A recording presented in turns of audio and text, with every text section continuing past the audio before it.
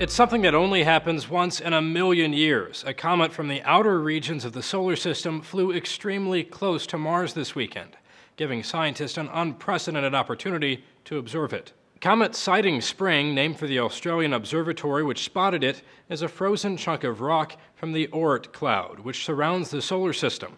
It's barreling through our solar system at about 125,000 miles per hour and came within 87,000 miles of the surface of Mars, a hair's breadth away in astronomical terms. Here's the exact moment Sighting Spring, the gray smudge on the screen, hits its closest point to Mars, which is a bright light in the center. Not very visually exciting, is it?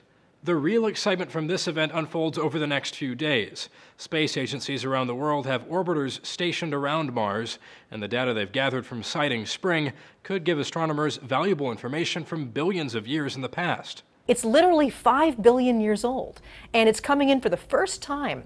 And analyzing the comet will give us clues about how the planets formed.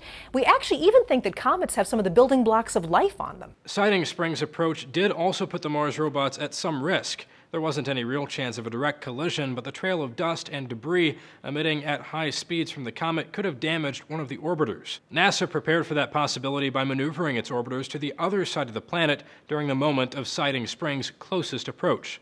So far, the agency hasn't reported any damage from the comet. Sighting Spring's orbit reaches its closest point to the Sun on October 25th, 6 days after its close shave with Mars. From there, the comet heads back to the outer reaches of the solar system. It should be back within the next 1 million years or so. For Newsy, I'm Zach Toombs.